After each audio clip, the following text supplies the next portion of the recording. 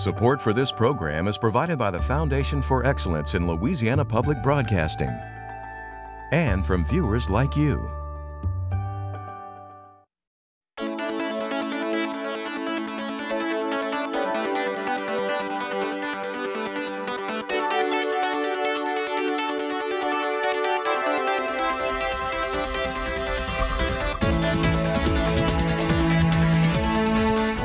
Hello and welcome to Louisiana Public Square. I'm Beth Courtney, president of LPB, and joining me for our discussion tonight on food insecurity is LPB reporter and news anchor Natasha Williams. Natasha, it's great to be with you again. Thanks a lot, Beth. It's great to be here on this Thanksgiving week. As we gather together with family to enjoy a bountiful meal, it's a good time to reflect upon our neighbors who may not be as fortunate.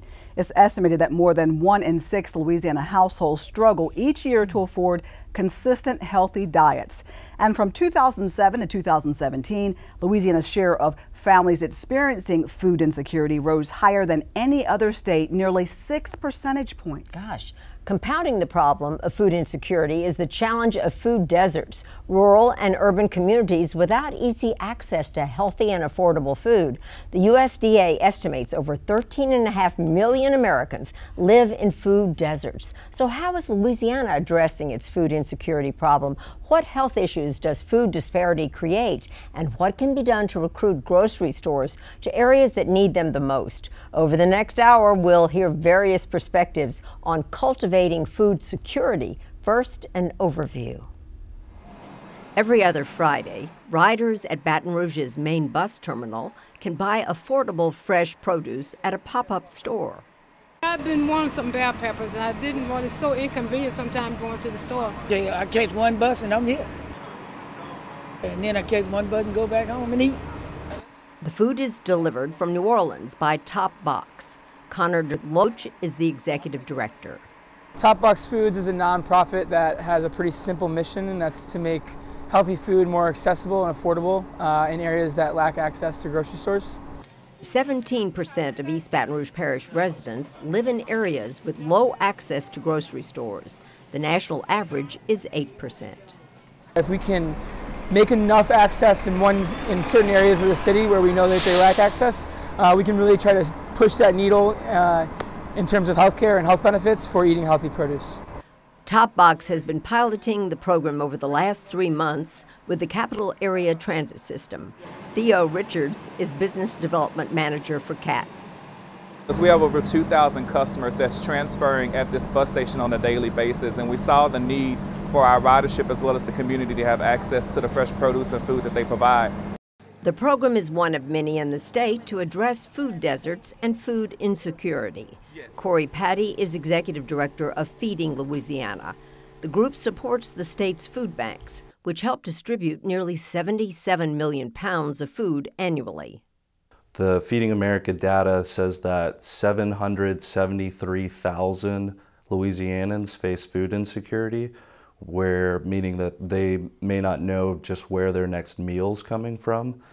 According to a report by Loyola University, the highest rates of food insecurity are in the northeastern part of the state, where nearly 30% of residents in East Carroll, Madison, and Tensas parishes face inconsistent access to healthy food.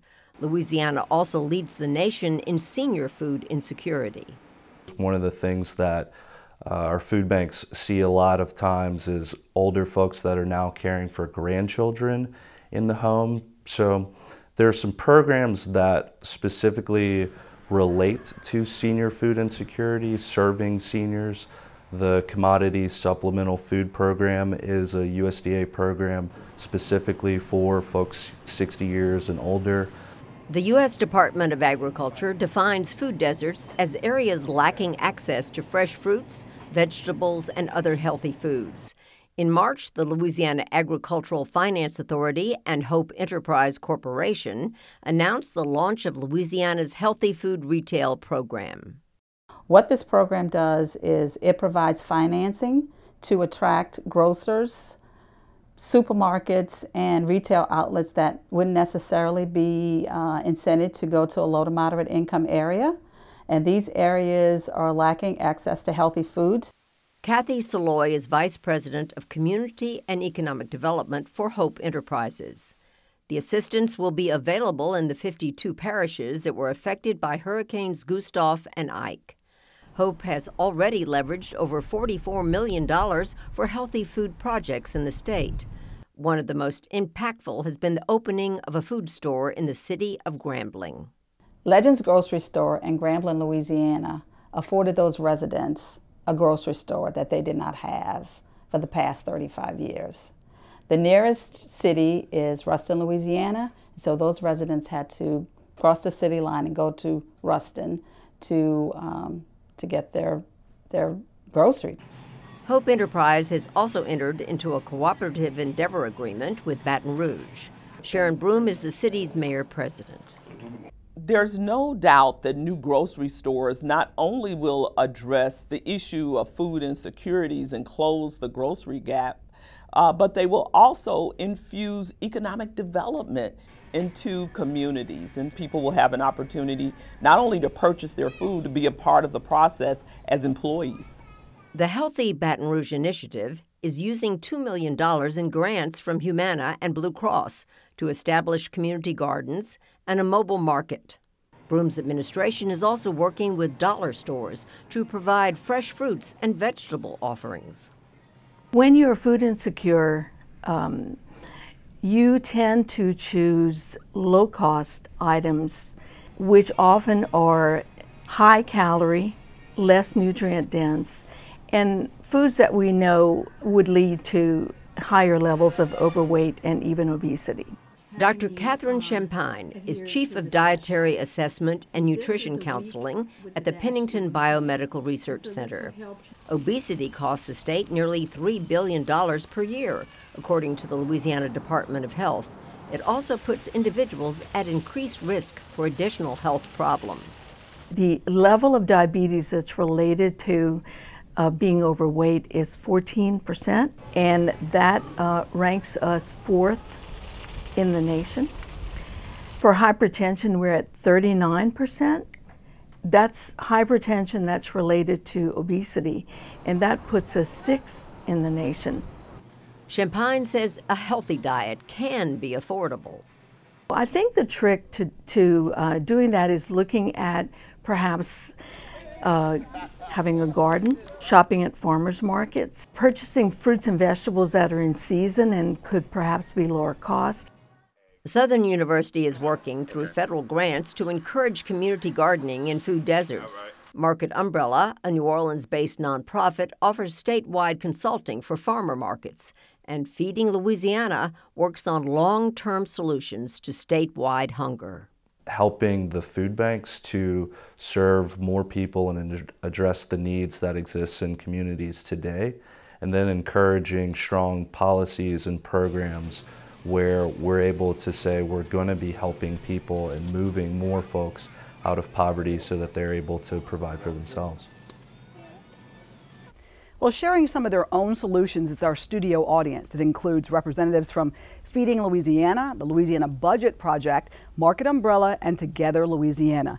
We also got a value food store manager, a community gardener, and a member of the Legislative Youth Advisory Council from Covington. Welcome, everyone. 3 months ago, the U.S. Department of Agriculture released the results from its Food Security and Food Purchase Among Low-Income Households survey. Among the findings, food insecure households spent about 20% of their total budget at convenience stores, while food secure households spent less than 10%.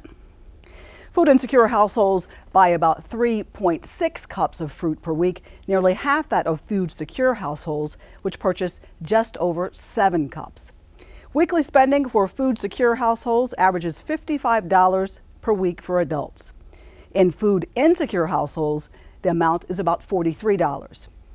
And when it comes to the opinion that healthy foods don't taste as good, 24% of food insecure participants feel this way, compared to just 13% of respondents from food secure households. So let's start our own survey. Tell me your name, who you represent, and how your organization is helping to combat food disparities in Louisiana. I want to start with you, Ms. Aldreamer. I'm Aldreamer Smith, and I do community gardening, and I have went all over different places, especially South Baton Rouge and other places. People call me about getting a community gardening going. So I go and I give them the information, and we get the garden going, and we have kids, people, anybody who want to participate to come and help and do the garden. And if you help and do the gardening, then you get the food to take home and cook, and even the children. So we had a lot of children coming. I had a lot of children coming, and they didn't know what fresh food was. You know, I would ask them, you know, I said, well, taste it.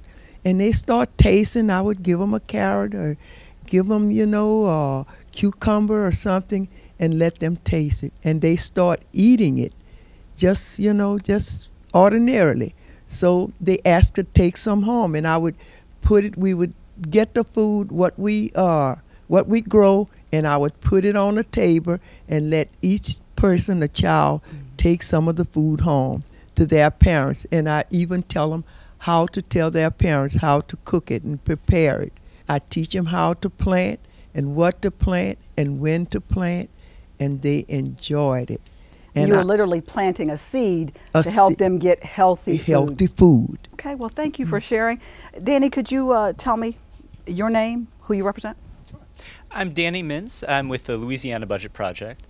We work on policy at the state level to help make sure that people who are struggling to afford to keep food on their tables while keeping the lights on or paying their car note can get help from government programs like the Supplemental Nutrition Assistance Program, which is SNAP, what used to be known as food stamps.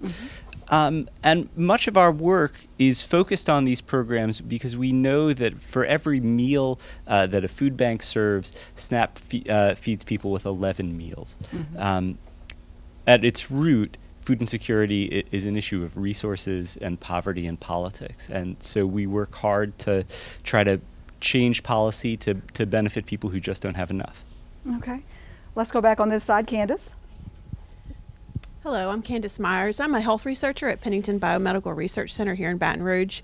What I do as a health researcher is really what Dr. Champagne was talking about. So we know that food insecurity really decreases a household's or a family's ability to purchase maybe healthy foods or make better choices around their foods. And so we know it really decreases diet quality and maybe even nutrient quality, potentially increases caloric intake just because people are eating poor or making poor choices around food. So we know this leads to obesity. And so my primary interest is really better understanding the link between food insecurity and obesity, and then how we can take that next step to maybe develop interventions or programs so that we can improve health outcomes in those individuals who do suffer from poverty, who are low income and maybe are food insecure, so that we can not only ensure that we have a healthy population, but that we're really targeting those people who may suffer the most when it comes to making choices about food. So offering nutrition and diet plans to kind of get people going in the right direction? Absolutely. So it's not just about making sure that people have access to food or that families have enough to eat, but when they have that access at a grocery store, that they're making the right choices. Okay, thank you. Dr. Press, could we hear a little bit about you? Well, I'm part of Together Louisiana. I consider myself just a regular citizen who's interested in what happens in our community. Together Louisiana, of course, is interested in a lot of different issues, but this healthy food initiative is one that's very important. I came to Baton Rouge 56 years ago. When I did, and I still live in the same place I lived then, in Scotlandville, we had a grocery store. We had every other thing that we needed in that community as well. But over that 56-year period, I've noticed that all of that has dissipated. I watch people go to the Family Dollars or to the other fast food stores, and they buy stuff that is not good for their kids, all for themselves. But I also realize that they have to buy what their family income can afford sometimes, and that is not always good for their diet.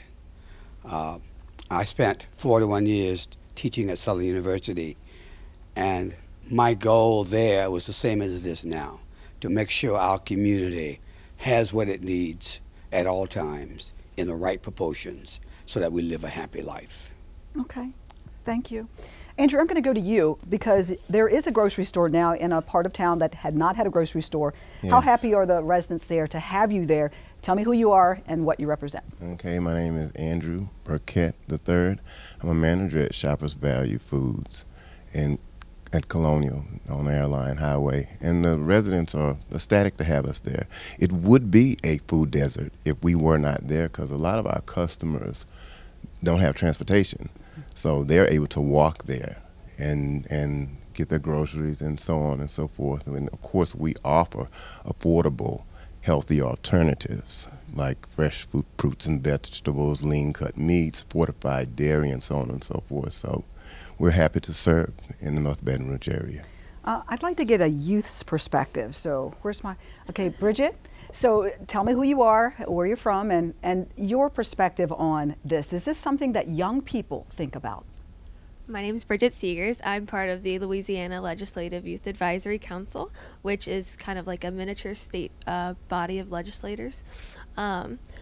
With my perspective, I go to high school every day, and at my high school, 44% of our students are on free or reduced lunch, and every day I look at what my friends are eating from our cafeteria. So our youth are making these choices of what to put in their body every day, and Louisiana has one of the highest rates of teen obesity. So we're very much affected by the issue, even if not all of us are engaged in the issue. Okay, thank you. Catherine, let's hear from you. Tell me who you are. Thank you. Catherine Grigsby, and I have worked many years with Together Louisiana and helped with food distribution back before California suffered the droughts and then all the fires. They were shipping lots of food here, primarily fresh food, fruits and vegetables, and we distributed it in 2 particular areas where there are food deserts in Baton Rouge.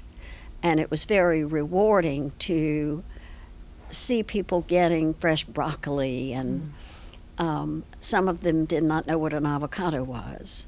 And so it was really lovely to see that working. And like Press, I just care about our community and want us to do the best we can do, because we all pay for obesity.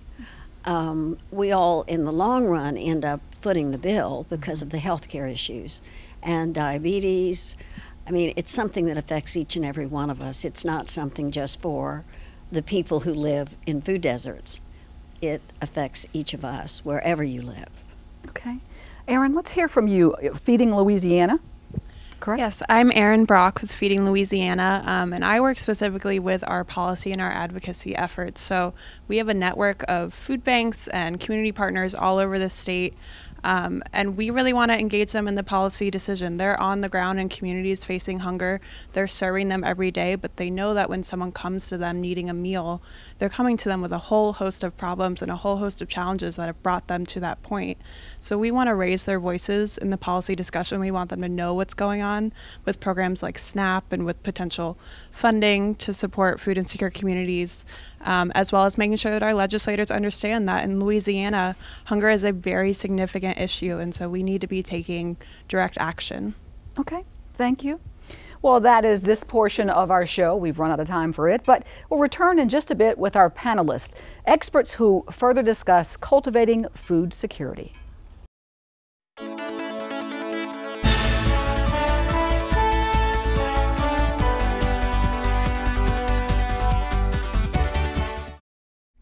Welcome back to Louisiana Public Square. Tonight we're discussing food insecurity in Louisiana. Joining us now is our panel. Dr. Catherine Parker is Executive Director of Market Umbrella, a nonprofit that promotes economic development among family farmers and local agricultural enterprises.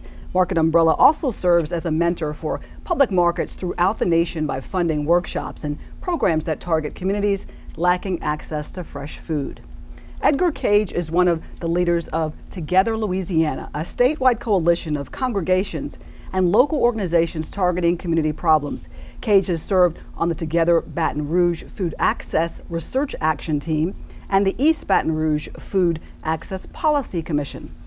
Stephanie Elwood is a licensed horticulturist with the Southern University Agricultural Research Extension Center. Her outreach includes nutritional education for SNAP recipients, implementing gardens on school grounds, Head Start, and senior residential campuses to complement ongoing nutritional education classes.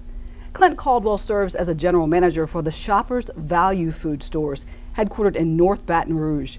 Shoppers Value Foods operates 12 supermarkets in Louisiana, in North Baton Rouge, Lafayette, Bogalusa, Jefferson, and mostly in moderate and low-income areas. Before we go to our audience, I'd like to ask each of you, from your perspective, what is the biggest challenge to food security in Louisiana? Start with you. Sure. I would say that one of the biggest challenges that we face at Market Umbrella and with our producers throughout the state is that we lack having enough people who are growing fresh fruits and vegetables. We see that there's a lot of commodity crop growers where they grow things like corn, sugar, soybeans, but convincing someone to go into small farming or farming for fruits and vegetables is really a challenge. And that's important. We want to make sure that we are as self-reliant as possible, that we have a lot that we can choose from locally, and that we have all the places to get it out to, and that these grocery stores we want to have in low-income neighborhoods have the best choices available. Okay, Mr. Cage. Yes, thank you. Well, I think the biggest challenge is obvious is access to the fresh, healthy food. But that is just a symptom of what's happening in our state and our communities. There are certain issues that economic injustice, social injustices, and political injustice that need to be corrected and addressed where people can have access to fresh, healthy food without the barriers we now place before them because of the reasons I stated. Ms. Elwood? I certainly second what these two have said thus far. I think access, and additionally having growers, which is what we do, is train young people to be growers, and also familiarity to different produce, understanding what kale tastes like, what different things taste like. So that's a part of growing your own food. If you're growing it as a young person, you're more than likely going to be trying it and eating it as well. Okay, Mr. Caldwell? I'm going to tag on to what Edgar said for a moment. There's a bigger problem than just food access. Food access is just a symptom of some of the economic injustice that does go on. We operate in low to moderate income areas. We operate and we thrive there. And there's a stigma behind those areas that seems to be a barrier to having economic growth come in. I want to debunk that right now. I mean, we do well in those areas. We love our customers, and our customers, we actually have one of our store managers in the audience today, and he's been named Mr. 70805 because the customers love him. We love being there and we love our customers. And there is a place for the economic growth in these areas. So. Okay. All right, we're going to go to some of the questions. Let's start with Betsy. What is your question for the panel? My question is, I think we've all agreed that affordable and accessible food in a grocery store or a series of grocery stores is having that environment is very important. But the other thing is the diet and the change, the cultural change that is required for people to experiment with things that they're not used to eating, and they're not used to cooking and that sort of thing. And I know that there are some attempts with cooking classes and that sort of thing, but how do we take that to scale so that we have a real shift in the culture of food purchase and eating? I think one of the main things is we have to incentivize people to try new things. Lots of times when you're at the grocery store and there's something new there that you're interested in trying, you have to pay out of pocket for that, right? So what if you don't like it and then you end up throwing it away? Well, that feels wasteful, especially if you are of low income. So one of the things that we really like to see and are working on through our markets is a program called Market Match, where we incentivize people using their food stamps to double them and buy more fruits and vegetables. So, for example, if they're using their SNAP card at one of our farmers markets, at the Crescent City Farmers Market, we take that $20 and then double it and make it $40. And that's a program that could be implemented statewide. It could be implemented nationwide. I'd like to take a shot at it also. Okay. You're right, Betsy. We have to change the culture because unfortunately we have communities who for decades have not had access to fresh, healthy food. And they've been able to survive on what they've been able to get. With Together Louisiana, and in particular Together Baton Rouge, we've been working on this issue since 2011. Prior to 2012, there were only 4 articles, 26 years prior, 4 articles that dealt with food deserts. Since 2012, there have been over 300. We have educated, we have brought this issue to light, and we have also collaborated with partners to include Southern University and LSU Ag Centers, that when we have these grocery stores or fresh fruit and vegetable outlets, we will teach people and educate them not only how to shop, but how to prepare the food. Because we have some high rates of obesity, hypertension, and cholesterol in the state, and the diet is a key factor. And Catherine alluded to something earlier. Together Baton Rouge had mobile food pantries where we distributed fresh, healthy food. Lots of times these people, it was kale, avocados, things that they never had a clue. They never even knew what it was.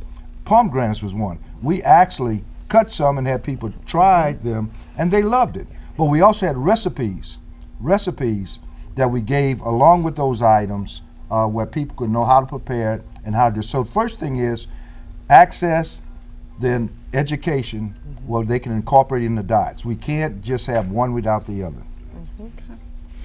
Bailey, how about you tell us who you are and then your question, who you represent, and your question for our panel.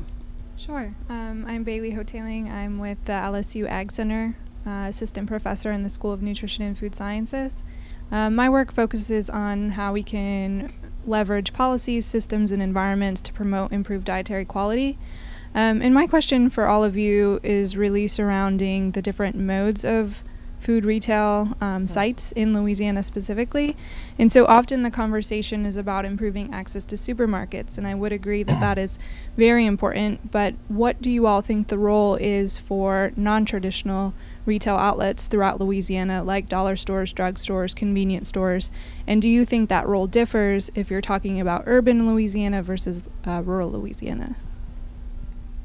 That's a tough one. Who's tackling? It is. I'll try to tackle that one. It was a really good question. Yeah. There has been some experimentation, as you probably know, in the dollar store environment with doing perishable foods, fruits, vegetables, meats, and things of that nature. It hasn't really expanded as we would probably like to see it, because, as you know, we have in the urban areas to some degree, and in the rural areas, there's a dollar store on every corner. I'm exaggerating that, but you know what I'm talking about. So if there was the availability in those locations, at least, if nothing else, to a limited degree, because they have size restrictions and things of that nature, of course, in the stores. I think that would help the progress of what we need to do here. Now, how to make that happen, I don't 100% have that answer here today, but your point is well made that those facilities are already there. So is there a way that we can figure out how to move what we're talking about here today, fresh foods, into those environments? It would probably, wouldn't you think, almost have to be a thing where they would be have to be incentivized they would be. to do it. They'd have to get a grant or something that would help them, in some way help the community. And to be, of course, perfectly blunt, businesses go into business to make money. So there's got to be the incentive there for them to have some kind of bottom line in these environments.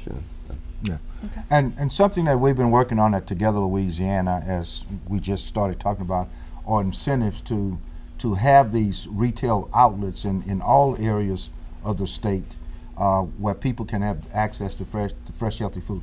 We incentivize most other businesses and industry. Why not the food industry? Why not our people? And as Clint said, the margins are generally tight in the food business, 2 to 3%. And an investor needs initially help, to get started. But we are open, and the Healthy Food Retail Act, of which we worked on to get funded with CDBG funds, Community Development Block Grant Funds, incentivize access to fresh, healthy food, and primarily you get a high priority for Louisiana grown products. So that's an economic development tool, not only for the urban areas, but for the rural areas. The farmers can create co-ops, to bring their products to market. This is an option for the Healthy Food Retail Act that they can receive some funds for. Kathy, what about telling us about mobile markets? So I think what's interesting is that there's a lot of non-traditional opportunities for food distribution that we could be more creative with and thinking about.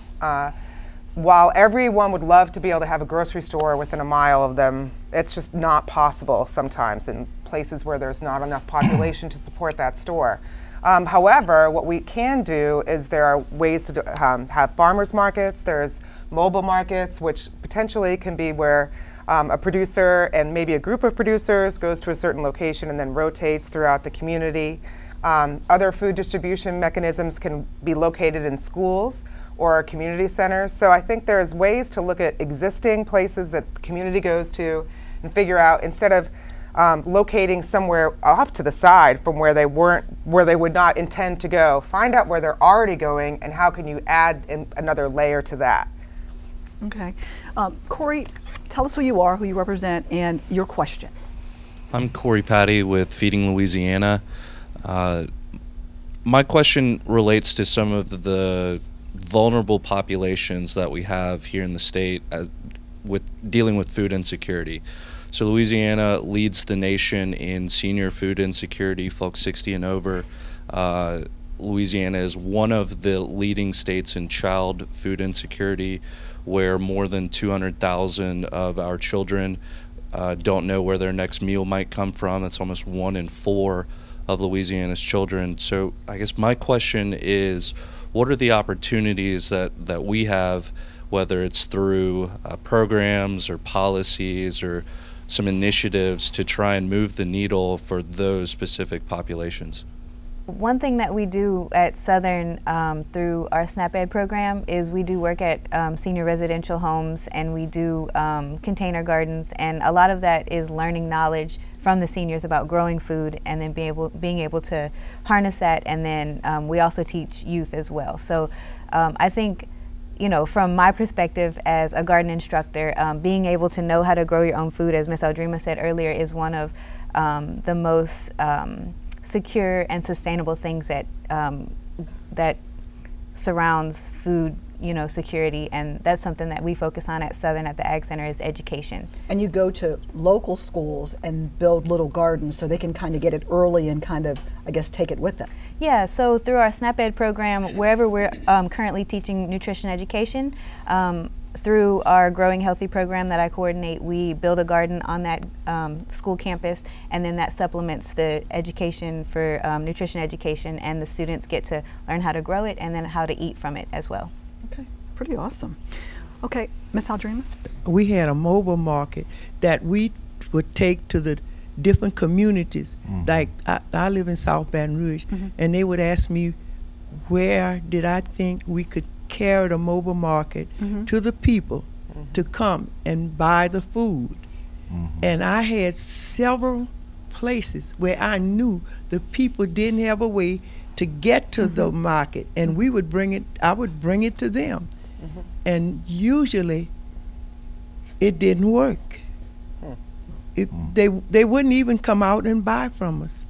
And I mean, we gave them all kind of different things, you know, that, you know, we would give them extra tokens and everything. But somehow, I don't know, some people, they just don't want fresh food, I guess. Education has to be a major component of that. Is certainly part of it. And but I would also say that consistency and regularity are really important. Knowing exactly where something is going to be, the same time every day, and also knowing what's going to be there. So one of the things about mobile markets sometimes, or even farmers markets, which we operate at Market Umbrella, is that customers or shoppers are wondering, well, what do they have there? How much is it? And it depends. So that's, you know, where education is important, to learn the seasonality and to add on to that what we grow here and what we don't grow here, and why you don't find grapes, for example, at a farmer's market, those kinds of things. But there's a lot we can do in terms of encouraging people to take advantage, like Corey was saying, of some of the existing programs that we have. Just to quickly go back to your question, that we have so many opportunities to encourage people to sign up for existing programs like food stamps, to make sure that they can get what they need to close the gap in that food budget, because these working families have children and they really need to be able to eat a healthy meal. And when you talk about SNAP, some people don't realize that there are things that you can buy with SNAP that you, I guess, traditionally wouldn't think you could buy with SNAP. Fresh vegetables? Absolutely. Like I mean, fresh fruits and vegetables are one of the things that, you know, improves our diet, improves our mental health, and they help people learn. They help us all grow and thrive. And with SNAP, to make sure that that's, you know, even more incentivized, we double those purchases at the Crescent City Farmers Market. And they also do similar programs in other markets around the state as well. So debunk some of the things. What can you buy with SNAP and what can't you buy? And because SNAP is kind of, I guess, in a situation where it could be cut now because of some of the current policies that are being studied. Right. Well, you can't buy, for example, hot prepared food with SNAP unless you're in a post-disaster area. So that's one of the things that people are often point to, you know, oh, they're getting some big hot meal or whatever. No, that's only if you're in, you know, in a hurricane situation right after they, you know, let people use those dollars for that. You certainly cannot buy alcohol or tobacco with SNAP funds. So that's one of the other misnomers about that as well. Okay. I'm going to age myself a little bit when I say this. But back when I was a kid going to school, we had field trips. And we would go to various things, fire stations, but the grocery store was one of those. I don't see that occurring today. At least we don't see it in our environment, in our stores. We would love to do that. And I say that from the standpoint of this, making our population healthier. As we mentioned earlier, we've got the fourth worst state for obesity in the country.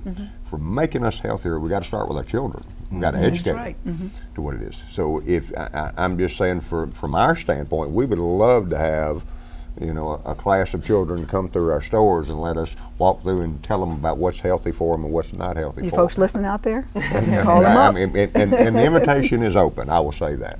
Okay. That is, I think, so important for us to, we have created a culture, a food environment, I will call it, through our culture that has become very, very unhealthy for a lot of our communities. Absolutely. Yeah, and to segue off of what Clint just said, there is a need for a culture change. There is a need for culture change at policy. There's a need for culture change the way investors, how they choose and select where to put stores, because in some areas of our state, you have 10 supermarkets within a 3-block area. Other parts, you don't have them for miles and miles and miles. And there also is a need for us as citizens, as community members, to change. We have to demand. We have to demand that these stores carry certain items, that fresh, healthy foods. We don't have to just sit back and accept it. If we organize ourselves, we can go to some of these stores, which we've had here in Baton Rouge. We had a Healthy Corner Store initiative where we required stores to offer fresh, healthy food options. Now, we gave them an incentive, but they accepted it. And you see them at the counter, apples and oranges and low-fat milk and cheese and things of that nature. Yeah, so I'm saying there's a need that we all have a part to play. I don't want the citizens just to sit back and think that I can't do anything.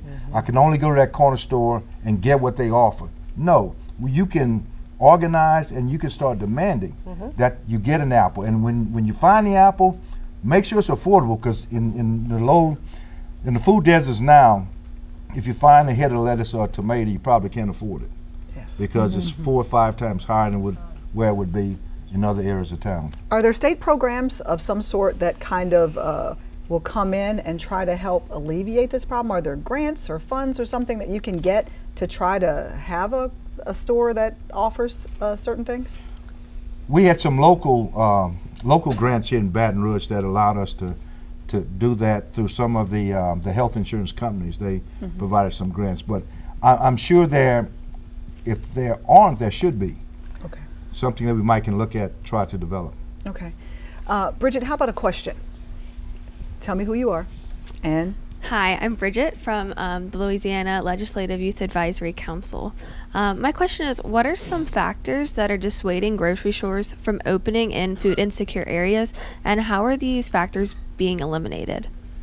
You want me to jump on this one, Edgar? Yeah, that would be you. Just started. I'll come after you. Yeah. There is, and I've worked with Edgar for several years on that particular question that you asked, and I started off earlier talking about a stigma, and that is something that we've got to get beyond that stigma.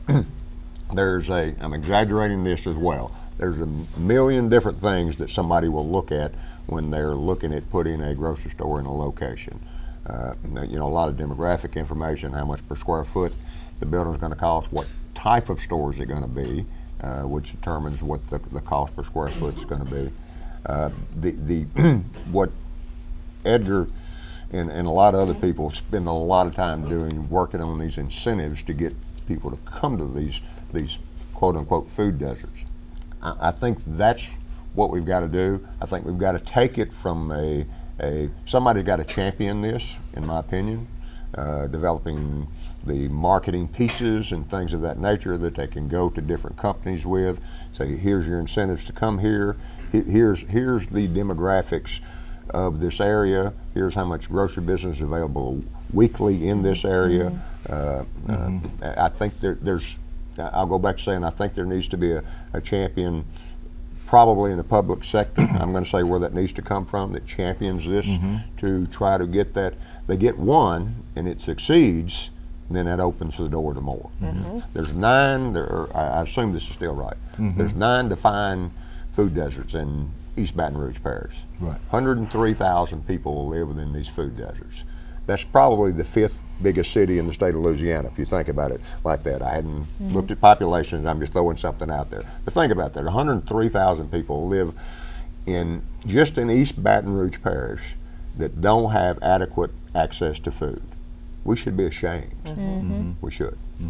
Yeah, and segue, the richest country in the world, we have people who are food insecure. That just doesn't make any sense at all. But as Clint said, I was on the Food Access Policy Commission. In fact, I was the chair of it, where we did an extensive study of the food desert, food insecurity situation issue in East Baton Rouge Parish. And we traveled throughout the country, looked at best practices. What was missing here in Baton Rouge was that there was no champion, no place a person, a developer could go where someone can take them by the hand and say, you need to do A, B, C, and D if you want to open up a grocery store. Baltimore has a great program. That's what they're doing. So with Together Baton Rouge and Together Louisiana, we were successful in getting Mayor Broome to commit to $1.8 million in incentives to attract healthy food outlets, retail outlets to those underserved areas. So we need policy, and we need the cultural change, and we need somebody, as Clint said, to be a champion of this issue. We can't just let it just ignore it any longer. So the people who are boots on the ground, Stephanie, what are one of your more successful projects that you've had in trying to teach and educate about growing your own food, sustaining yourself?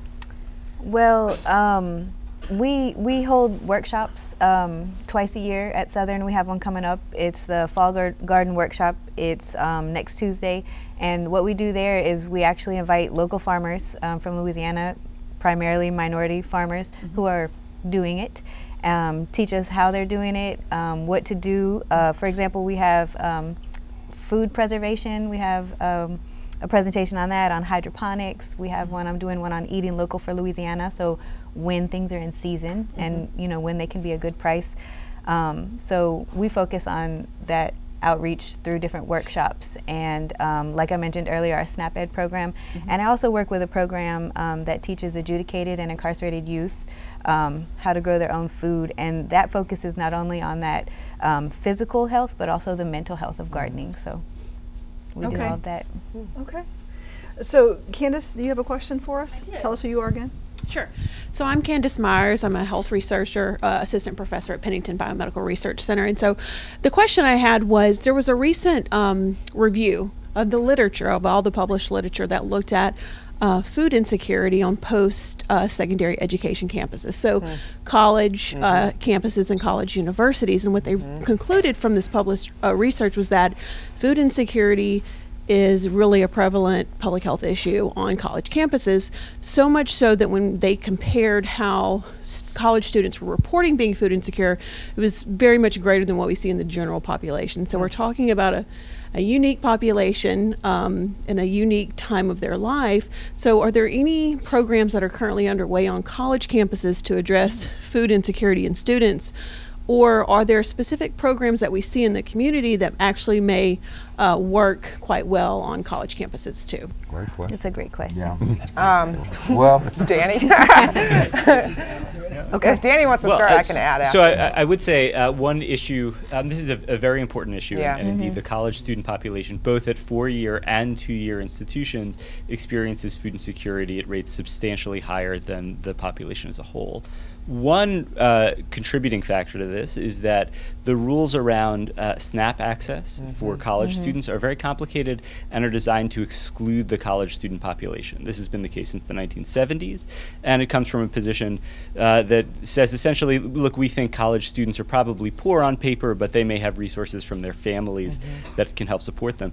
Well, that's generally not the case. 76% of college students at 4-year and 2-year institutions are non-traditional students. That means they may be working more than half time, they may have a child, they may be an adult learner.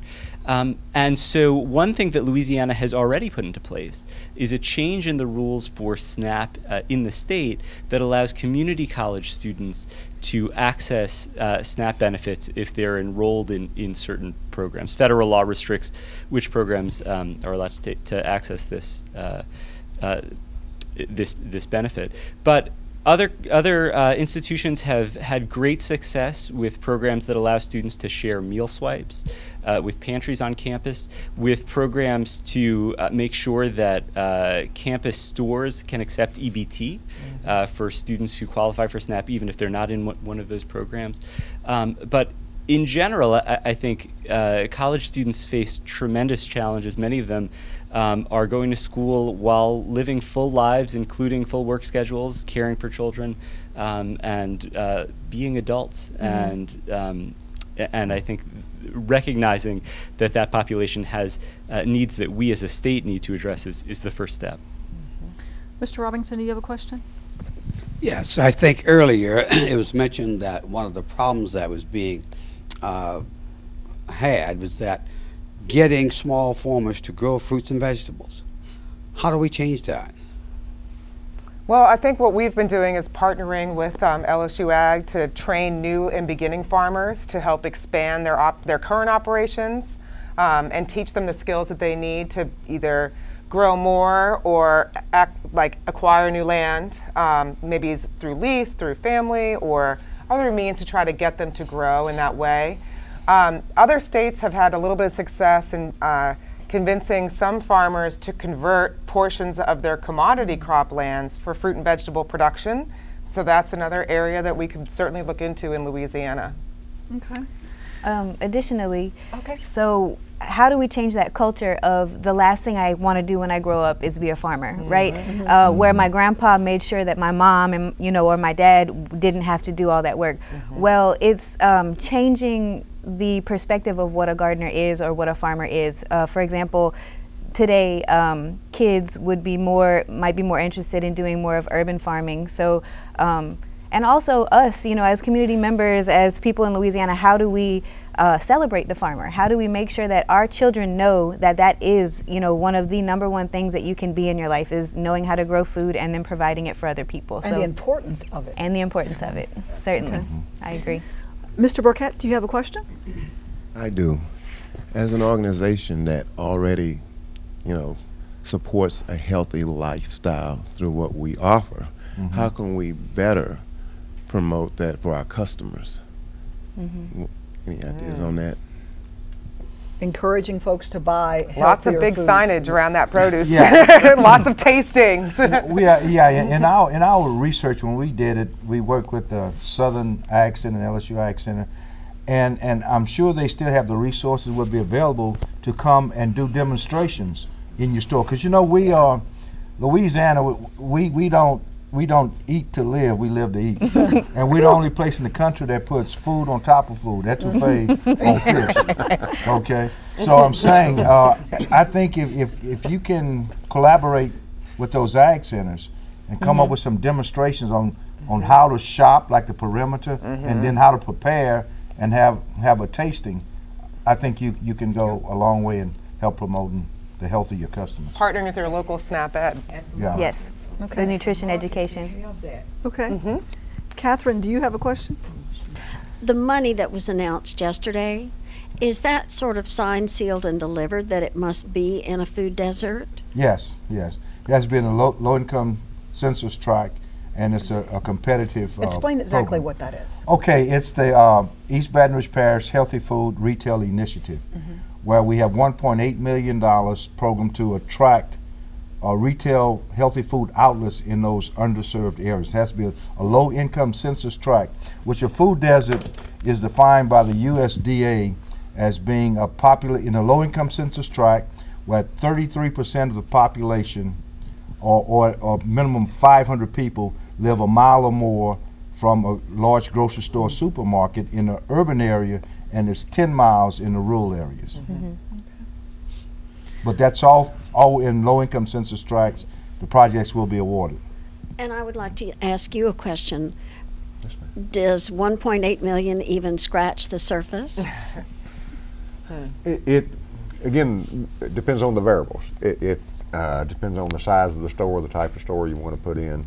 I would tell you, grocery store on an average, I'm just going to throw this out, on an average, a grocery store is going to cost you about $100 per square foot.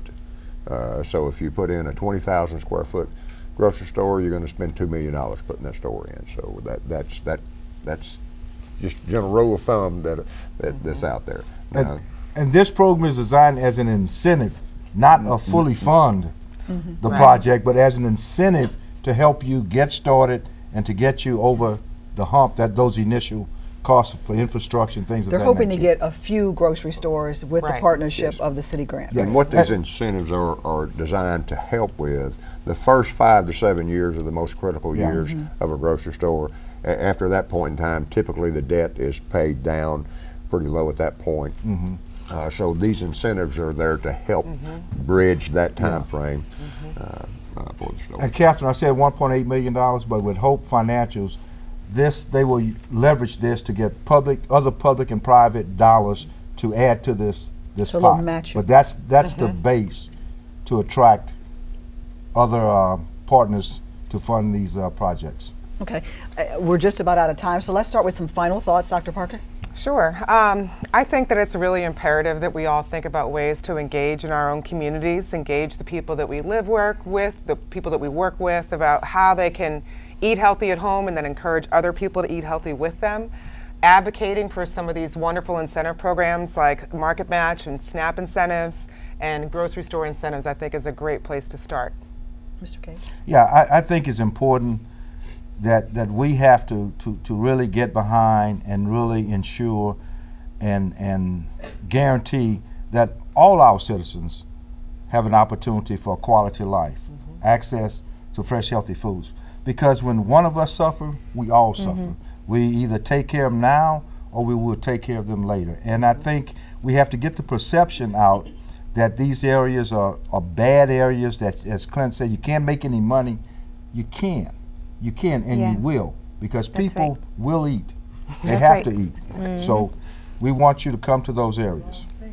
Very much so on the large scale, and on the more micro scale. I know personally I did not grow up eating kale. I didn't grow up eating, different things like that. But it came to a point where I was an adult and I was diagnosed with reactive hypoglycemia, which is a sugar issue, and that I was forced to eat healthy. So what I do is I teach my students, you don't have to wait until you get sick to eat healthy. You can start adding more fruits and vegetables today. I'm not telling you to stop eating your ramen noodles or your Pop-Tarts, but just add more fruits and vegetables to it. And not only the physical benefits that come from growing your own food and gardening, but also the mental benefits that come with that. It's extraordinary, and I encourage everyone to try it, and you'll love it as well. Well, there's nothing like growing your own and just seeing Nothing it come like out of the it. ground. Yeah, Nothing like it. Mr. Caldwell. Food is a basic human need, as we all know. And every human being has the right to have fresh, healthy food available to them. We, as a population of this state, as a population of this country, we've all got to be advocates to fix that problem. I mean, it breaks my heart when I think about these seniors that are sitting out there that don't have access to food. I mean, I don't even want to think about that because I'll start tearing up, honestly. But that we all have to get passionate about it. We all have to be advocates for this. Get our neighbors to be advocates for this, and get our politicians to be advocates for this. So. We've run out of time for our question and answer segment. We'd like to thank our panel, Dr. Parker, Mr. Cage, Ms. Elwood, and Mr. Caldwell for their insight this month on this topic. When we come back, we'll have a few closing comments.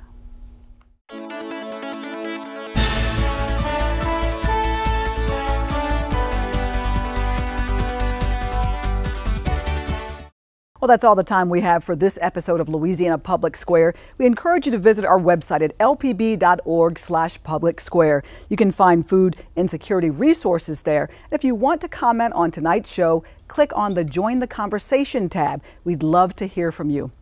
After a hotly contested gubernatorial race, Governor John Bel Edwards has won re-election. Join Louisiana Public Square next month as we hear from campaign insiders about the battle for the governor's mansion. We'll also explore the ramifications of so many newly elected legislators.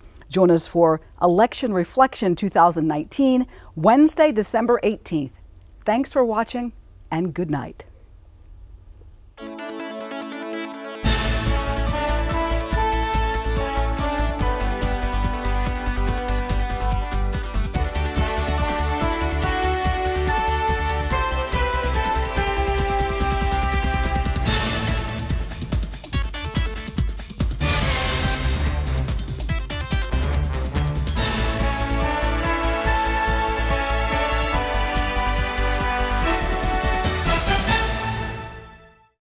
For a copy of this program, call 1-800-973-7246 or go online to www.lpb.org.